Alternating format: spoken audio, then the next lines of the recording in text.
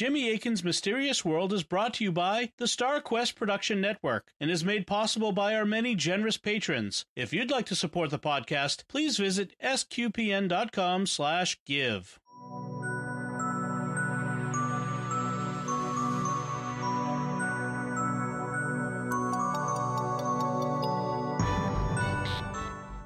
You're listening to episode 23 of Jimmy Akin's Mysterious World, where we look at mysteries both natural and supernatural from the twin perspectives of faith and reason. In this episode, we're talking about the mystery of astrology. I'm Dom Bettinelli, and I'm joined, as always, by Jimmy Akin. Hi, Jimmy. Howdy, Dom. So we'd like to take a moment at the top of the show to thank our patrons, all of our patrons who make this show possible. And today we especially want to thank Marion M., Lisa R., George U., Amy M., and Connie W. Through their generous donations at sqpn.com/give, they make it possible for us to continue Jimmy Akin's Mysterious World and all the shows at sqpn.com. You can join them and all of our supporters by visiting sqpn.com/give. So today, folks, as I mentioned, we're talking about the mystery of astrology. So astrology has been with us, mankind, ever since our beginning. It's one of the oldest things we know about throughout history. Humans have always looked up into the skies and seen stars and wondered whether the stars have an effect on our lives. And even today, we have astrology columns in newspapers, and we have astrology websites. You can still get astrology apps on your phone. Millions of people believe in astrology, and some people even claim it's found in the Bible. So today, on Jimmy Akin's Mysterious World, we'll be looking at the mystery of astrology. So, Jimmy, what are the claims surrounding astrology? Well, in kind of the pro-astrology claims, there are sort of two basic theories. You could call them the influence theory and the sign theory. The influence theory comes in two forms. There's a hard influence theory and a soft influence theory. The basic idea of both is that the stars and planets have some kind of direct influence over our inclinations or actions or events in the world. The difference between the hard and the soft theory is that the hard theory would say they absolutely determine them. So there's a kind of fatalism or determinism to astrology that, like, if it's written in the stars, it's definitely going to happen. And the soft influence theory would say, well, no, they do influence, but they don't fully determine the outcome. So they may nudge us in particular directions, but that doesn't mean we don't have free will. And we can work within that influence to achieve our own goals, at least to a point. So those are both variations on the influence theory.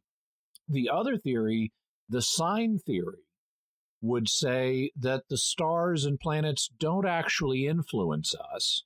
They don't have any kind of control or suasion over us, but their motions are timed in such a way that they serve as signs or signals of events that are occurring here on Earth. Okay. And so these are two very different theories, but what do they have in common? What's the common denominator? The basic thing is that we can chart the positions of the stars and planets and figure out something about events here on Earth, like through horoscopes for individual people. But they differ in their explanation of why the motions of the stars and planets signify these things, or let us figure out these things. Okay. So these are the claims, and of course the counterclaim is it's all bunk. There's no way for the stars and planets to influence us in this way, and they do not serve as signs of things that are happening or about to happen. Oh, so what do we know? What are the facts that we can lay out here that are not in dispute? Well, so for humans, the sky is mysterious and it's a source of wonder. As you mentioned, the ancients have always looked up at the sky and wondered what's going on up there. They've speculated about the nature of the celestial bodies they see. There wasn't YouTube back then. There wasn't Xbox back then. So if you're a hunter-gatherer and you're laying out at night, there's not much else than the light show up in the sky to watch and think about. And so they would note, we've got these patterns in the stars that, at least they're patterns to us, that became the constellations. And they would note that although most stars seem to rotate around a fixed point in the sky, and so those are called the fixed stars, there are also certain stars that seem to wander back and forth against that background. And these became known as the wandering stars, or since the Greek word for wanderer is planetes, these wandering stars became known as the planets. And because the stars are mysterious and they're light in the darkness and they're way up there, inaccessible to us, it's easy to see how people could think, okay, they must be really special and magical. They're not like anything here on Earth. And that makes it natural to think of them as celestial beings. Celestial, not just in the sense of being in the heavens, but being heavenly in a spiritual sense. And so consequently, you had lots of people in the ancient world thinking, okay, they're either gods or angels or spirits of some kind. And they presumably, if they're up there and they're so different and powerful, they can stay in the sky, they can probably have some kind of influence with us. And in fact, because you're watching that night light show in the sky every night, you would notice that, hey, this one constellation tends to come up right before it starts to get cold or right before it starts to get hot every winter and summer. And so it would seem obvious that these guys are having some kind of influence down here on events on Earth. And in Egypt in particular, to cite one example, the most important event of the year, every year in Egypt, was the flooding of the Nile. Because what this did was as the Nile flooded, it brought down new topsoil into the Nile Valley that they could then use to cultivate the crops they needed to survive. And so if the Nile didn't flood in a given year, it was a really bad thing. It meant famine. And so they would wait for the inundation of the Nile, and they noticed that the star Sirius arose just before the flooding of the Nile. And so that was taken as a good omen. And so the star Sirius played an important role in Egyptian religion. And that's just one concrete example, but it'd be very easy to see how they could think, okay, this is a celestial being that's blessing us with the flooding of the Nile, which we need to survive. And so we want to worship that star. Now, that's the way things happened in Egypt, but obviously they don't have a Nile elsewhere, and Sirius is not going to play the same role. So different cultures developed different astrologies. Here in the West, we're familiar with what we think of as the zodiac, Capricorn, Sagittarius, Leo, Virgo, all those constellations. But that's based on our cultural history. If you look at the astrologies that were developed, say, in China or in North or South America, they're different. Everybody wasn't in contact with everybody else, so different astrologies arose. But basically, everybody came up with this same idea. And originally, astronomy and astrology and meteorology, the study of the weather, were all the same thing. Anybody who studied the sky was an astrologer. And over the course of time, as science developed, these three different fields began to diverge from each other. So they became three separate studies, although they are interlocked.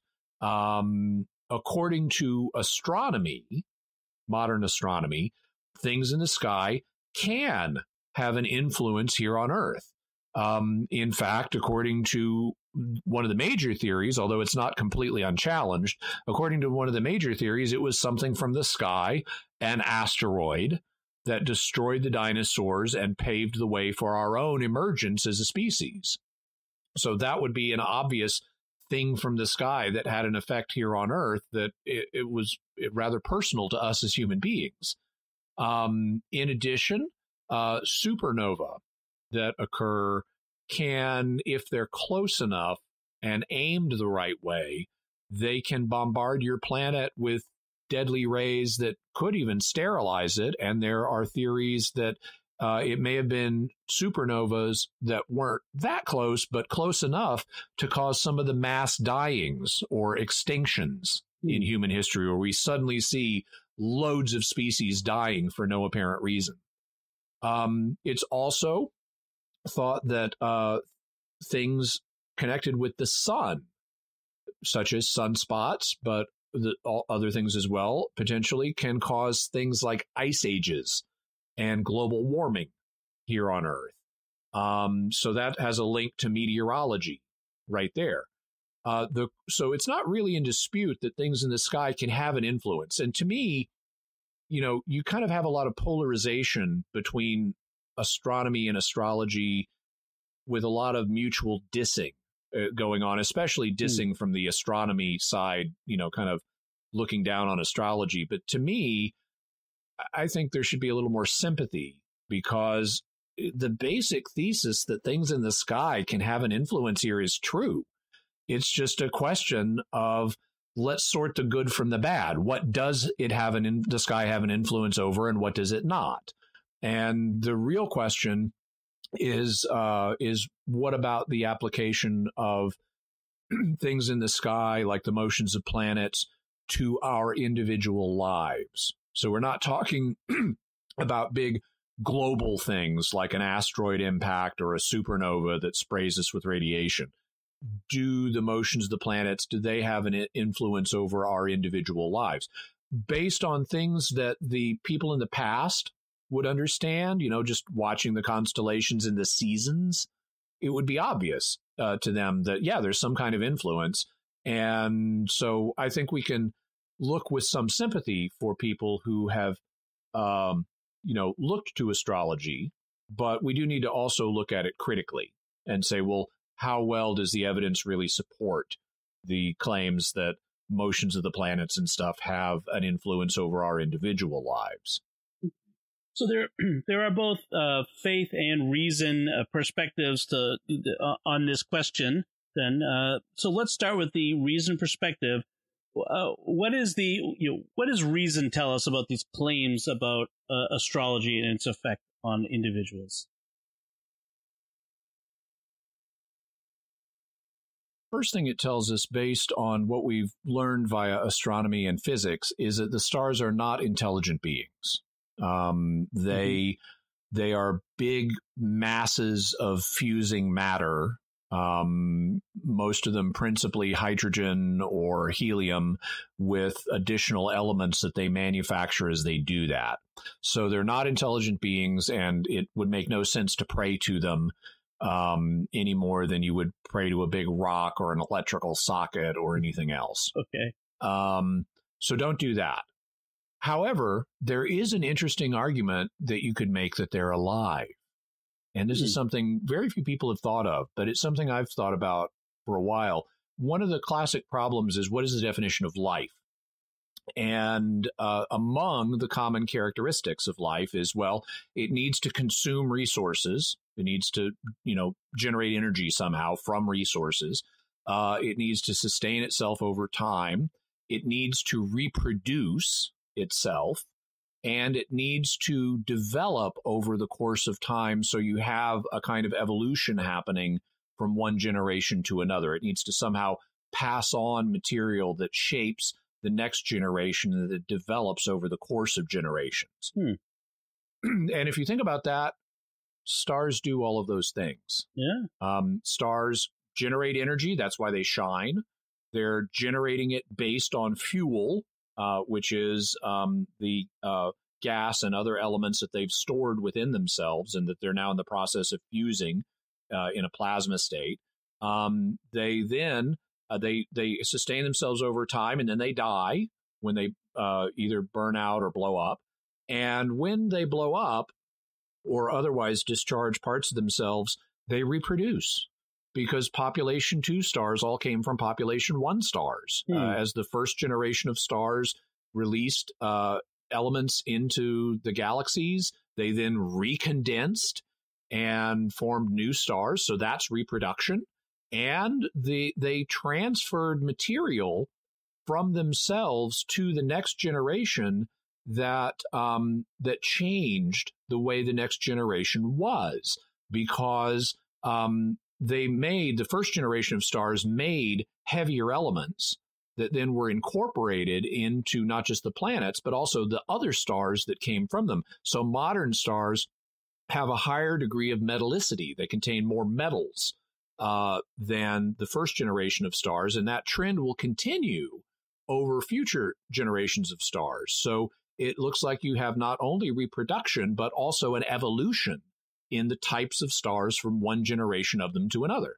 So even though they're not organisms the way we are with structured components like hearts and lungs and things like that, there is an argument you could make that they're basically sort of giant single-celled organisms that fit the definition of life.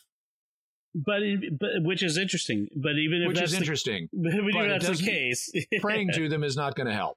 Okay. Any more than praying to amoebas would help. Okay. So or midichlorians. So that's just kind of a digression. But basically, in terms of influence, so what kind of influence could the stars have over us? Well, the ones that are known by science, the kinds of influence are the four fundamental forces. Anything the stars could do to us in terms of our present knowledge would need to be cashed out one way or another in terms of one of these forces. Gravity, which stars do generate, has the influence, has the range needed because it has unlimited range.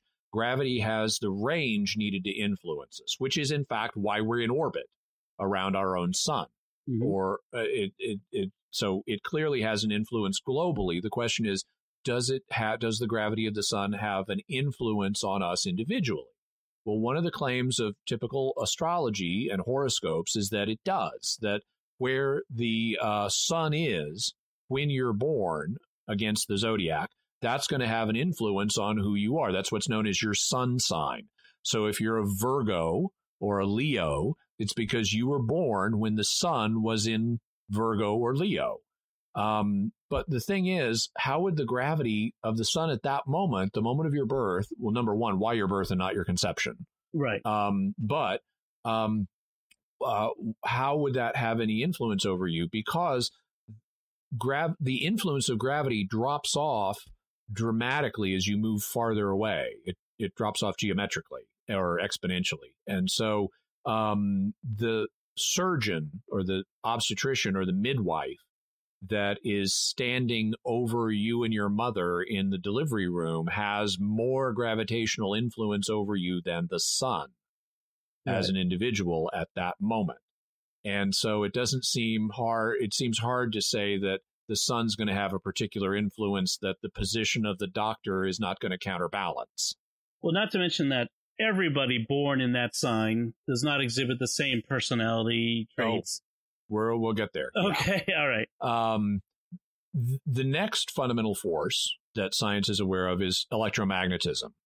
And there are some people, they have what's known as the electric universe theory, and we'll talk about that on a future episode. They think that electricity has a bigger influence in the universe than a lot of people think.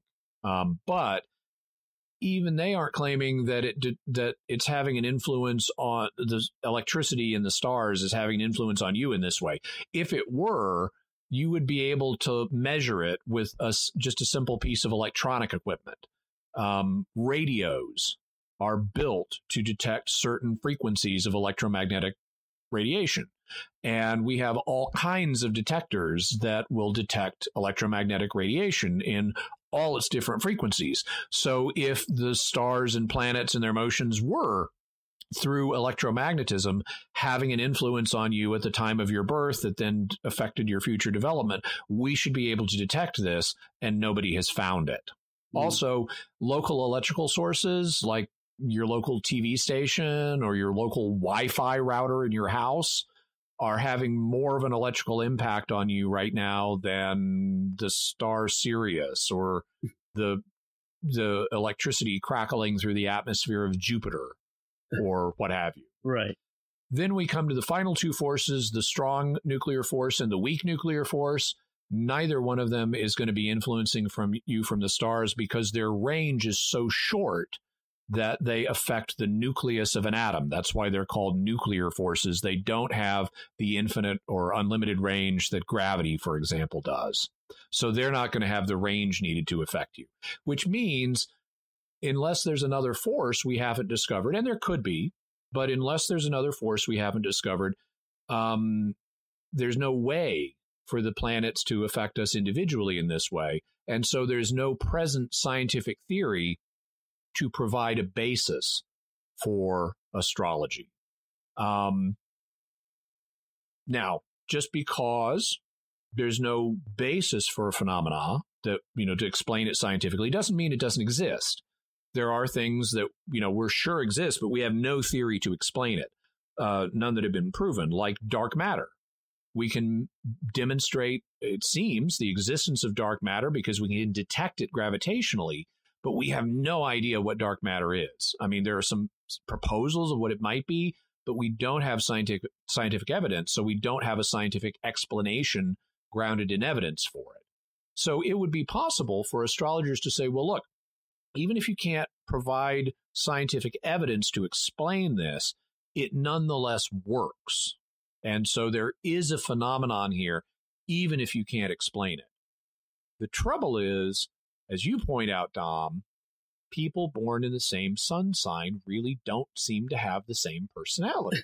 Right. Now, presumably, you could give a personality test, and there are all kinds of problems with personality tests. And what do they really measure? And will the same person get different results depending on when they take the test and things like that? But hypothetically, you could have everybody take the test and correlate it with their sun sign and see if you've noticed any commonalities. As far as I'm aware, that research has not been done, although maybe someone's done it somewhere. Pretty sure it hasn't found any kind of strong correlation between your sun sign and your personality. And even if that were the case, how would it be possible to take that and look at current sun signs and apply that in some sort of interpretive matrix to the lives of individuals in front of us? Right. So you have a lot of people just kind of based on traditional principles that have been passed down among astrologers trying to forecast what's going to happen to people, say, born in a particular sun sign. Although I should note, not all astrology is sun sign based, but it is kind of the most common, especially when you're reading a horoscope. But you look at a horoscope, and the ones we see in newspapers today are all incredibly vague. Right. And that's a sign that this is not really giving you useful information. It's not saying anything specific, and it's certainly not saying anything specific enough to be testable. And one even suspects that's the reason it's so vague, is because they need it to not be testable, so that people don't lose faith in the predictions that astrologers are making. Now, I should note that's the kind of horoscope you read in a newspaper, but there are personalized horoscopes. Mm-hmm. And in the past, rulers, for example, would have their court astrologer who would cast their own personal horoscope and give them advice on that basis. We know, for example, various Roman emperors would have their horoscope cast. There was a particular astrologer that was influential with the Roman Emperor Tiberius Caesar, for example. And there's actually kind of a funny story about him. He was, for a good while, Tiberius was holed up on the island of Capri before he was an emperor. And his astrologer kept telling him, "Oh, there's going to be good news. You're going to be recalled to Rome."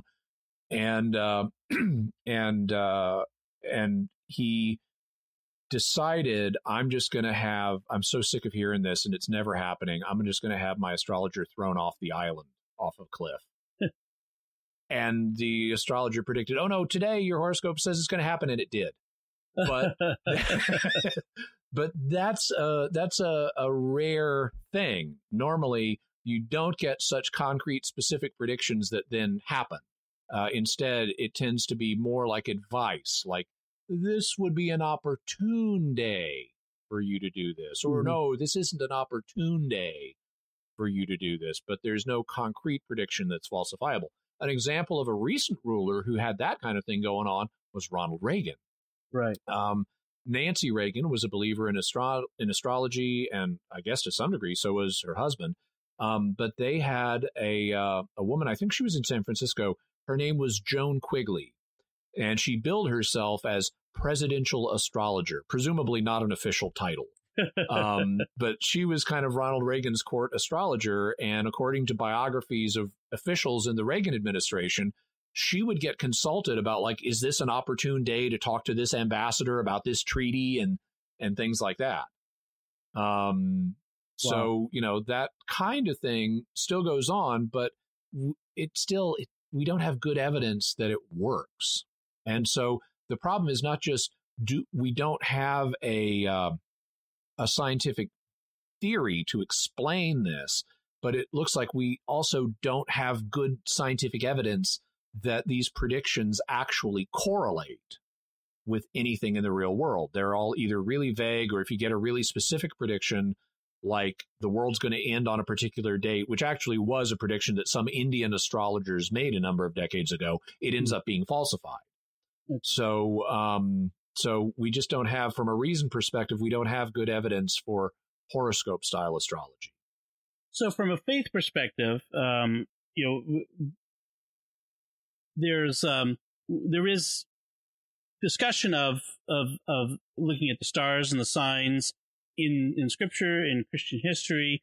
I don't want to get step on any of your what you plan to say on it, but is it the big question for me is it a harmless pastime, or is it something we should be concerned about as well? But I'll let you give us the faith perspective on. Well, from the point of view of Christian faith, there's been a diversity of viewpoints over the course of history. One thing that, and this was because this was big in the Greco-Roman world. It wasn't as big in the Jewish world, but it was in the Greco-Roman world.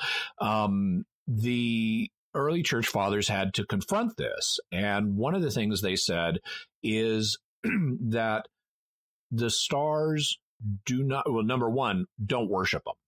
Right. They're not gods. Do not worship the stars. Actually, that is something that was already there in the Old Testament. But then, as they're dealing with the phenomenon of astrology in the Greco-Roman world, the church fathers said room must exist for free will. The stars do not control our fates. To the extent anybody controls our fates, it would be God in conjunction with our free will. And so you have, for example, St. Augustine talking about this. And so that would rule out the hard influence theory, because that would say it's all fated. The stars determine exactly what's going to happen. So that was early on by the church fathers judged to be incompatible with the faith. That leaves us then with the soft influence theory and the sign theory. Well, in terms of the soft influence theory, what could there be ways of squaring that with the Christian faith? According to St. Thomas Aquinas, yes. If you read the Summa Theologia, and I'll have links to a couple of articles in the Summa Theologia where he talks about this, but according to him, the stars can't affect our souls, which are immaterial, directly, but they could affect our bodies. And because our bodies are just physical. And so they could affect our bodies and thus influence our souls and our minds indirectly, say by stirring up passions in our bodies and, making us angry or lustful or tranquil or whatever that might be.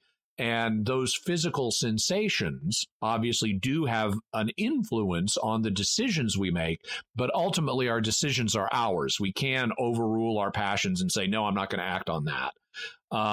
So he would say it's possible for us, for the stars and planets to influence us physically, and that can have an indirect influence on our minds and on our intellects, to use his term, and on our souls. So he has, so it's a kind of indirect soft influence theory that he's okay with.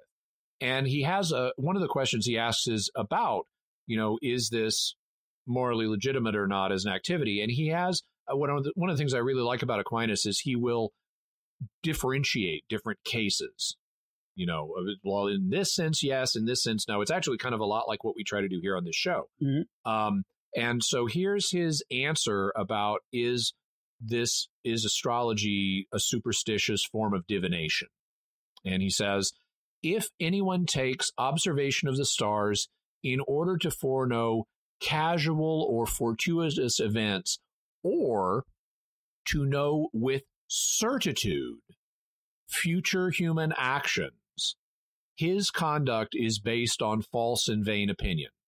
So he says you can't just use it to know casual things or matters of happenstance, or to know with certainty what humans are going to do in the future, because they do have this free will. They're not just programmed by the stars. And so he says that would be a false and vain opinion. And so the operation of the demon, meaning the devil, introduces itself therein, wherefore it will be a superstitious and unlawful divination. If you're doing it this way, trying to find out for certain what people will do, or just know little casual things or stuff like that. On the other hand, he says, if one were to apply the observation of the stars in order to foreknow those future things that are caused by heavenly bodies, for instance, drought or rain and so forth, it will be neither an unlawful nor a superstitious divination. So he's operating with the science of his time that would say you could predict drought or rain based on the stars. Mm-hmm. And today we'd say, well, actually, their influence is a little more indirect than that, although you could learn some things about, like, are we going into an ice age, right, or warming phase? But he's basically doing an early form of the differentiation that later happened between horoscope-style astrology and the modern understanding in astronomy of the real influence that things in the sky can have on Earth. Mm-hmm. So he's already got that split in mind. He's just working with the science of his day. Right. So he's not giving it an absolute thumbs down. He's giving it thumbs down in one circumstance, but not in another. And so actually during a lot of Christian history, including the Renaissance period and afterward, there was a good bit of astrology that was going on in Christian circles. You had people like John Dee in England, who was an astronomer or astrologer for the royals in England. He was recently mentioned in an episode of Doctor Who. Mm-hmm. You also have famous astronomers like Tycho Brahe in Denmark, or Johannes Kepler in Austria, or even Galileo Galilei in Italy. All of them were not just astronomers, they were also astrologers and made astrological predictions. You even had, and it wasn't just kings that would have court astrologers to advise them on things, popes did. So, for example, we know of a guy named Lucas Garricus, who was the court astrologer for both Pope Leo X and Pope Clement VII back in the 1500s. Interesting. So if anyone is trying to say, well, the church has just always condemned this and condemned it absolutely, no, the story is more complex than that. Mm. The church has always opposed some forms of astrology, like attributing absolute destiny to the stars or a hard influence theory, but it hasn't always been opposed to everything. And one reason for that is the Star of Bethlehem. Of course. Because when you've got the Star of Bethlehem there in divinely inspired scripture, signaling the wise men that the new king of the Jews has been born. It seems like at least some version of the sign theory has to be true. Now, one thing, and we'll do a future episode just on the Star of Bethlehem, at least one. I've got it tentatively slated for next year's Christmas episode. But just one thing, the wise men did not actually follow the star. That's not the way Matthew presents it. Mm-hmm. The star alerted them to the birth of Jesus, but then they had to ask, where is he going to be? And got told Bethlehem. And then when they set out to Bethlehem, they providentially see the star in the sky in front of them and go, oh, wow, what a coincidence. They're not actually following it, but it is serving as some kind of a sign that the King of the Jews has been born. And so you could say, well, the hard theory is definitely false. The soft theory you could also say is false, at least in terms of influencing us as individuals.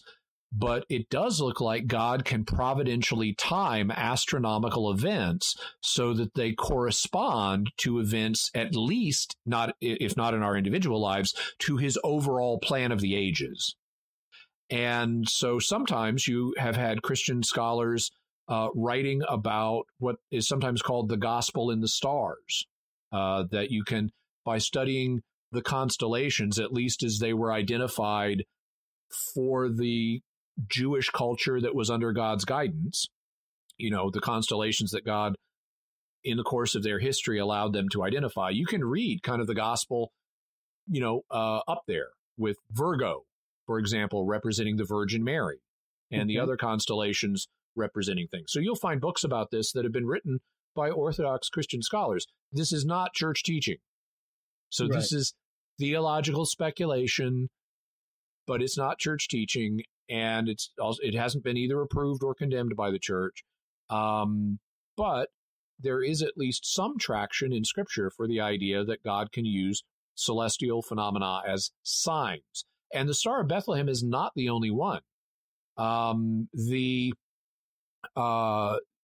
There's another. If you look back in Joel, this is Joel chapter 2, verses 31 to 32. Joel, an Old Testament prophet, has a prophecy where he says, the sun shall be turned to darkness and the moon to blood before the great and terrible day of the Lord comes, and it shall come to pass that all who call upon the name of the Lord shall be saved.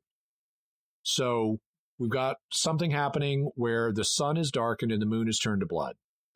Well, and then that's connected with people calling on the name of the Lord and being saved. Well, it would be natural, given that conjunction of elements in prophecy, for early Christians to apply that to the death of Jesus at the crucifixion when the sun was darkened. We don't know by what. Could have been clouds, could have been a dust storm, could have been something even more miraculous, but something caused the sun to darken while Jesus was on the cross. Was the moon turned to blood? Well, guess what? On the night of the crucifixion in AD 33, there was a lunar eclipse visible from Jerusalem. And lunar eclipses can make the moon look red because the light of the sun shines through the Earth's atmosphere and gets bent in a way that it casts a reddish tinge on the moon. And so we then find St. Peter on the day of Pentecost in Acts chapter 2, it's verses 20 and 21, he quotes Joel's prophecy and applies it to the death of Jesus.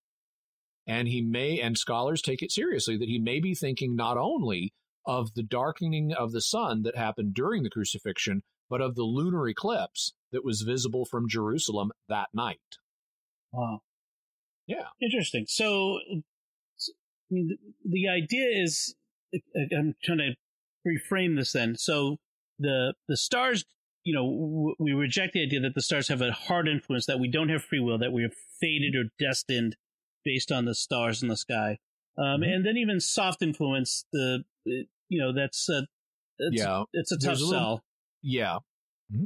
But that God can use the phenomena in the skies to tell us something, to communicate to us.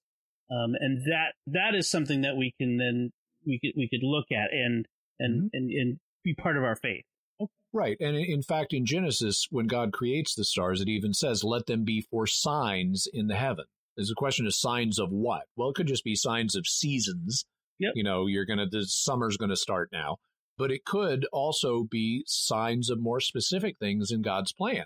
Okay. There's even an argument, and we'll talk about this in a future episode. I know we just had an episode on Jesus's birth, but we'll have more discussion in the future of that, because there's a theory that some people have advanced based on Revelation, where John sees in Revelation 12, he sees the sign of the great woman in heaven, and she's got a crown of 12 stars, and she's clothed in the sun, and she's got the moon at her feet, and she gives birth to a male child who's clearly Jesus. Mm-hmm.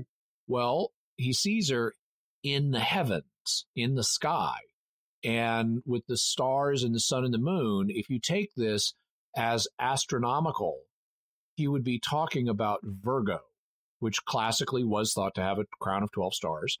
And if you then say, well, she's clothed in the sun, so the sun would be mid-body on Virgo, and the moon would be at the feet of Virgo, that would point you to a specific time that is not going to happen that often. You're not going to have that conjunction with the sun and the moon in those positions at Virgo very frequently. It's not going to happen that often. So let's look at the time around the lifetime of Jesus and say, did that ever happen and when?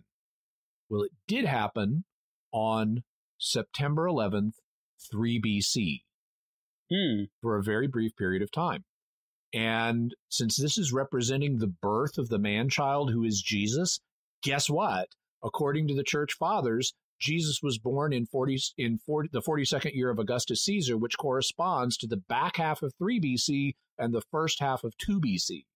So some people have looked at this passage in Revelation and say it is dating the birth of Jesus Christ astronomically, and it would have been September 11th, 3 BC, according to this argument. Right. Wow. Amazing. All right. So that's a lot to take in. Now, we talked about the historical Christian perspective. What does the church teach us today about this? So the church doesn't presently have an endorsement or disendorsement of the sign theory. We've already covered that. It will definitely disendorse the hard influence theory. In terms of the soft influence theory, as applied to us as individuals, so horoscope astrology, here's what the Catechism of the Catholic Church has to say. This is paragraph 2116. All forms of divination are to be rejected. Recourse to Satan or demons, conjuring up the dead, or other practices falsely supposed to unveil the future. Consulting horoscopes, astrology, palm reading, interpretation of omens and lots, the phenomena of clairvoyance, and recourse to mediums all conceal a desire for power over time, history, and in the last analysis, other human beings, as well as a wish to conciliate hidden powers. They contradict the honor, respect, and loving fear that we owe to God alone. And so the exhortation here in the Catechism, absolutely do not conjure up Satan or demons. But even consulting horoscopes and so forth is something that ultimately betrays a lack of, according to the Catechism, a lack of trust in God and the providential care that he gives us and so forth.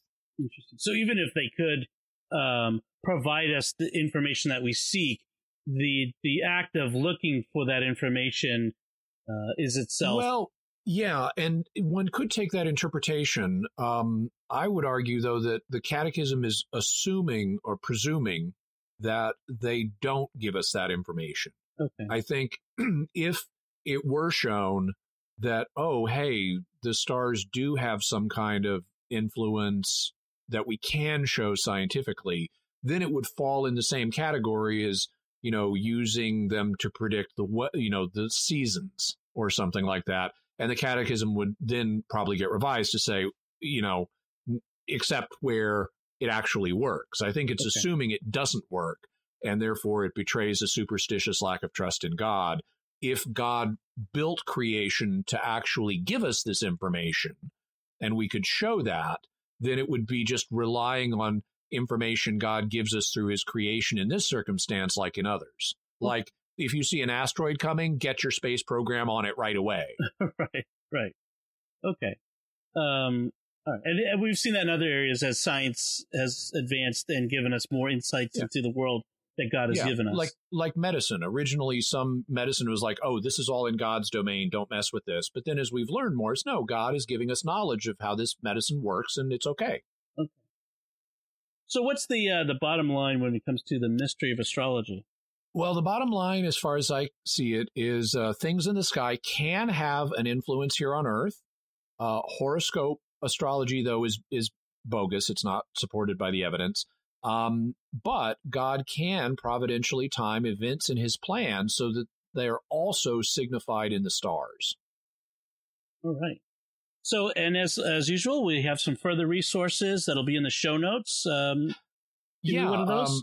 So I'll have links to Wikipedia's articles on astrology, as well as the Christian views of astrology historically and Jewish views. There's also a link to an article in the Catholic Encyclopedia. Now, I want to say just a word of warning about this article because it was written about 100 years ago, and the guy who's writing it has a bit of an axe to grind. he makes it sound like, oh, everybody from the beginning in the church was absolutely opposed to astrology. And he's really overselling it. And given what he seems to know about it, I mean, he admits later, like popes did have astrologers and stuff, but given what he knows about this subject, I think he's deliberately suppressing things he knows. Like, he never mentions Thomas Aquinas's views here, which are very balanced and moderate, and he just leaves those out. So there is useful information there, but be aware, the guy is not giving you a balanced picture of what actually happened. He's giving you kind of a distorted picture. Okay. Then finally, just so you can see what Aquinas himself had to say, I've got links to a couple of places in the Summa Theologia where Aquinas does talk about this, so you can read him for yourself. Excellent. So, and then in Mysterious Feedback this week, we're going to talk about some of the feedback we got on the episode where we talked about Jesus' prophecy of the destruction of the temple. And our first feedback comes from our friend, the Kurt Jester, Jeff Miller. Another great episode, he says, although I was a bit surprised that Julian the Apostate's attempt to rebuild the temple was not mentioned. He wrote, I will use all my zeal to make the temple of the Most High God rise again. And then he says that author Rod Bennett refers to this colloquially as double dog daring Christ's authority. But Ammianus, Julian's friend, wrote of the multiple setbacks that included earthquakes and fireballs, resulting or stopping the attempt to rebuild the temple. And Jeff says, I believe there are multiple historical sources for this. Perhaps you have a future episode in mind regarding this. Yeah, absolutely.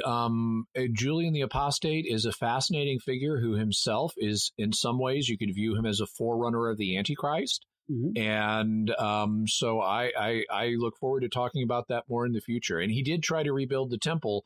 As part of his project, he was trying to smash Christianity by encouraging people to go back to their ancestral religions, which meant for Gentile Christians, he wanted them to start worshiping the pagan gods again. For Jewish Christians, he wanted them to go back to Judaism and was going to build their temple for them. And then things took a different course. So that ended up not happening. But we'll talk about that more in the future. Okay. And then RCS Curtis on Facebook says, I've heard that from a Christian perspective, there will never be a new temple because Jesus is that temple. Any thoughts on that idea?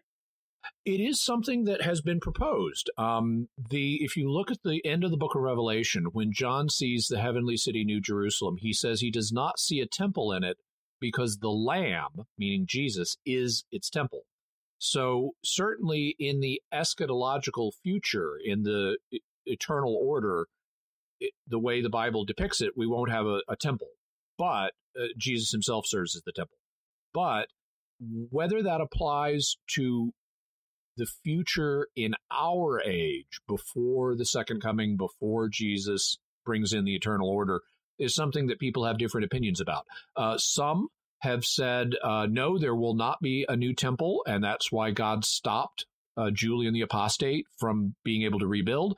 Others would say, no, there will be a new temple, and we have some indication of that in Paul's letters to the Thessalonians. And it just wasn't the right time for the temple to be rebuilt. And that's why God stopped Julian the Apostate from rebuilding. So there are different views on that, and we'll be talking about them in future episodes. Excellent. And then on YouTube, Jim writes, these vids challenge my intellect and raise my spirit. Way to go, Akin. Thank you so much, Jim. And I want to thank my co-host, Dom, for all the work he does in bringing these episodes together. And he does a lot of stuff, not just here during the show, but behind the scenes. He deserves a lot of thanks and a lot of credit. And I'm glad you're enjoying the show. And please share and recommend with your friends. And thank you, Jimmy, for that. We love doing the show. Yeah, we work together on this. So then, mysterious headlines. What do we get this week in mysterious headlines, Jimmy? So people may remember a couple of years ago, there was a star that astronomers found. It's colloquially known as Tabby's star because of the astronomer who focused on it, that possibly has alien megastructures surrounding it. Like someone's in the process of building a Dyson sphere or something around the star because it has this bizarre dimming and brightening pattern that is hard to explain through known natural phenomena. They considered a bunch of options, like could it be a comet swarm? Could it be a dust cloud? And there are problems with those options. And so some astronomers proposed, well, maybe they're building something big and huge and irregularly shaped around it that would block light from the star in this way. Well, now there's a second star that has been found that is a candidate for having alien megastructures around it.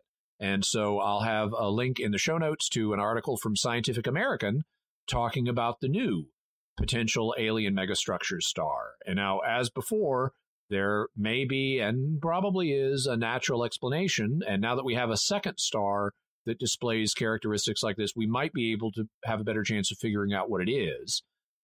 Thus far, all of the astronomical phenomena that have been thought to maybe signal alien life haven't.